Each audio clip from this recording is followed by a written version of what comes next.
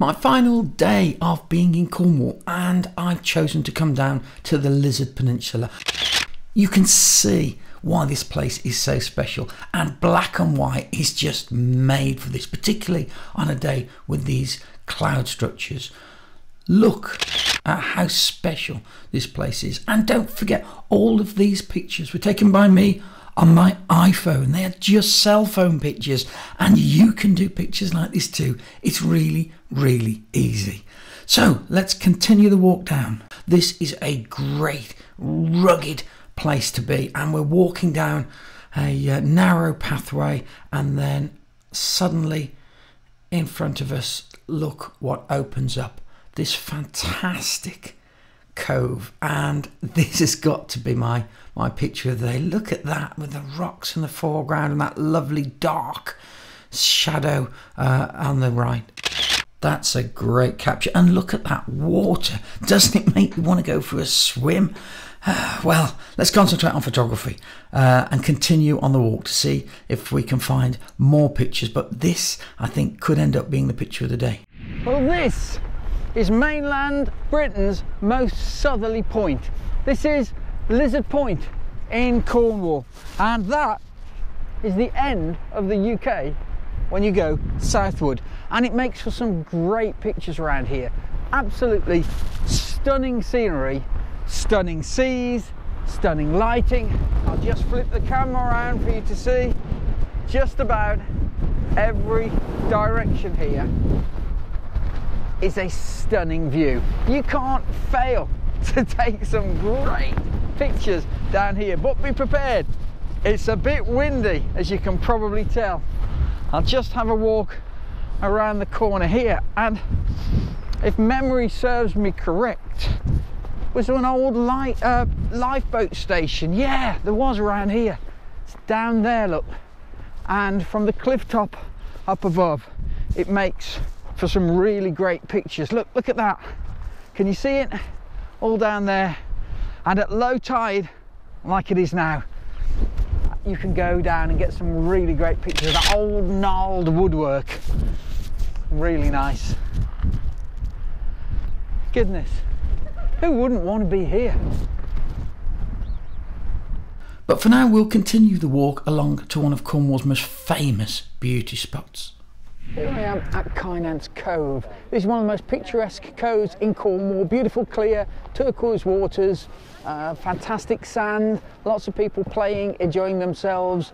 When the sea comes in, you get lots of splashing off those rocks on the beach. Loads of pictures to be had here.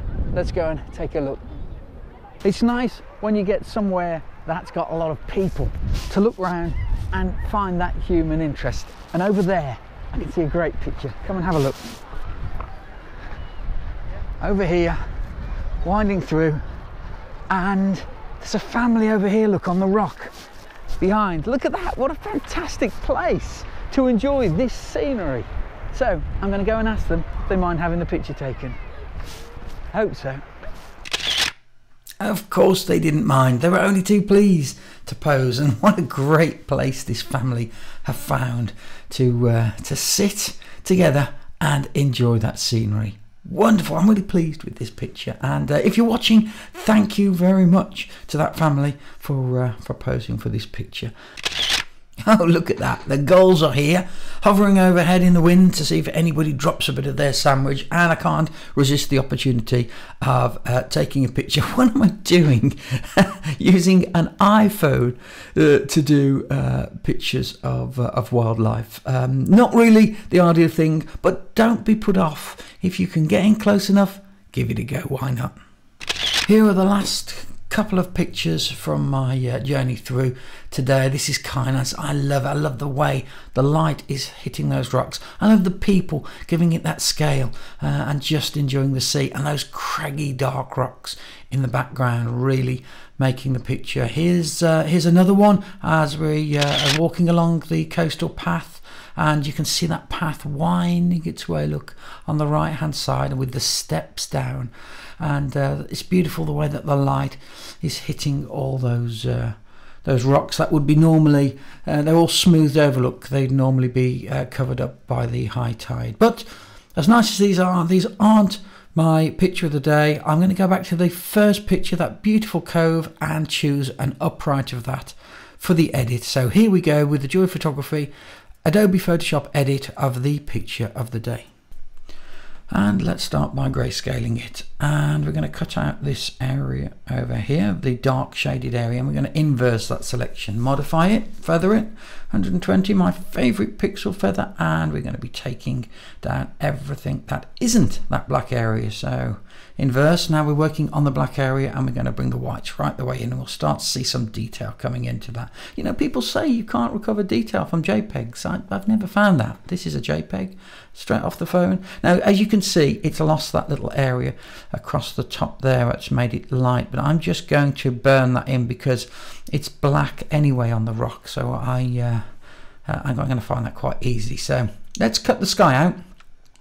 Just go around there, feather, 120. Now I'll make that 80, and bring it down. A bit of red filter work, look, so we got a bit of action in those clouds.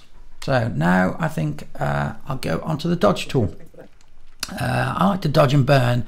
Anybody that watches, I like to have the dodge tool set on highlight. So now I'm just bringing up the whites and the highlights with this dodge tool. I'm flicking around. I have speeded this up so that you can see what I'm doing all around the rock. Now this rock's going to come out really nicely. I'm going to just be hitting the top bits of the rock where the light's hitting it at the top with the dodge tool. Look, can you see I'm just bringing the light out, painting that right there across the top where the light would be hitting it, just as though you were painting, you know.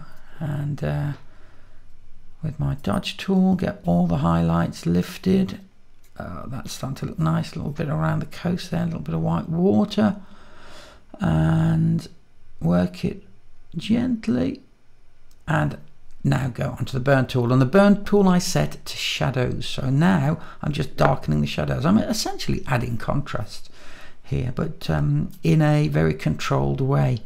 So here I go, flicking around with a relatively small brush, nothing too fast, quick. And on this rock this time I shall be diving into the nooks and crevices. Look around underneath where we've done those highlights.